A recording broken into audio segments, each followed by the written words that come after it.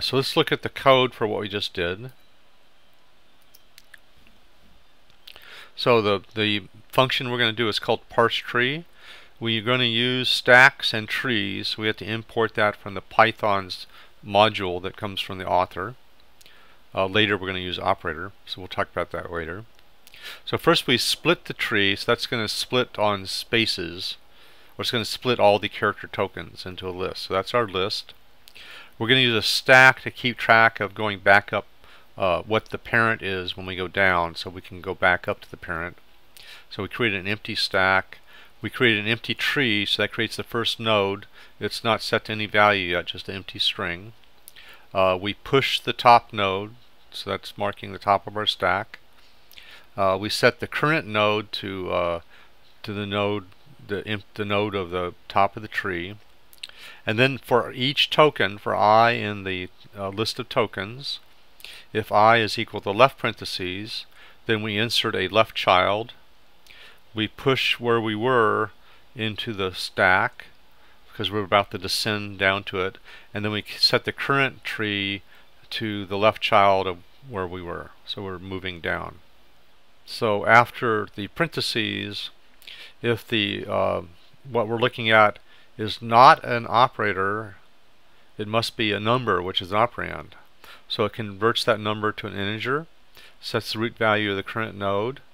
It gets the parent off the stack, which is going to be the parent of the child node I'm in, and then it sets the current tree to that. If it's an operator, it's going to set the root value to the operator.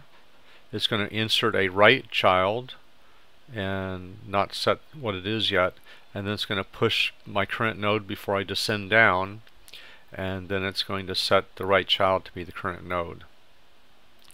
If I see a right parentheses, we're going to pop the stack to go up the tree, and so the current node will go up a level.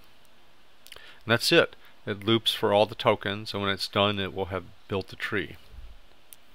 Now to evaluate it, recall that when you look at the subtrees, you evaluate this subtree, and you can replace this node with the result, and you can then evaluate this right subtree and put the result in this node, and then you have a smaller tree, and then you evaluate this tree, and eventually you get one result, which is the final result of the evaluation.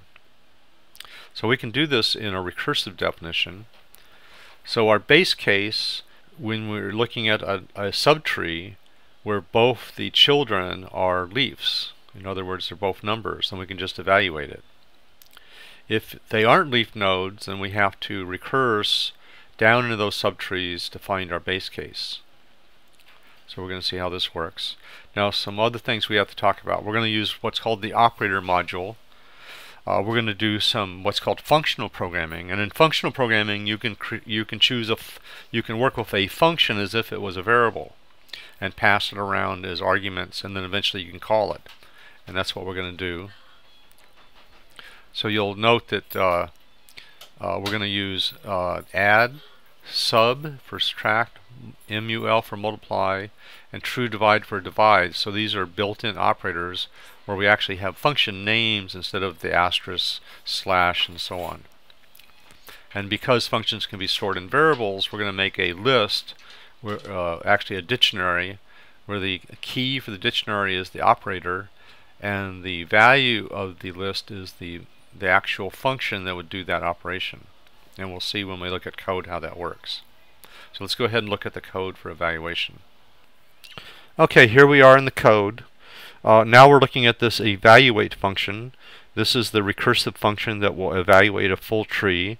So you originally pass it a full tree, but it's recursive because it's going to call itself down here on left and right subtrees when appropriate.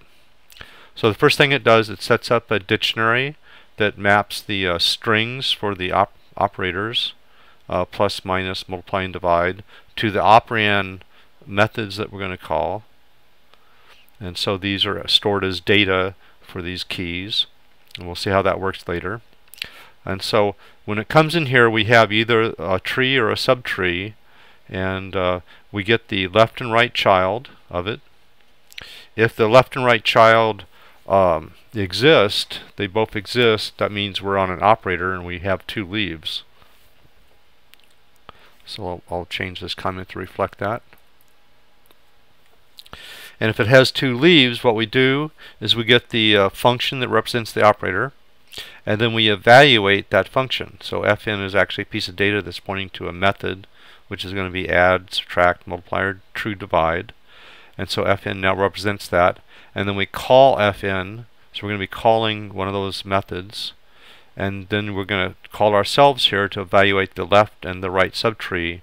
So the results of those subtrees will be passed to the add, subtract, multiply, or divide, and then that's returned from this to return the result back up the tree.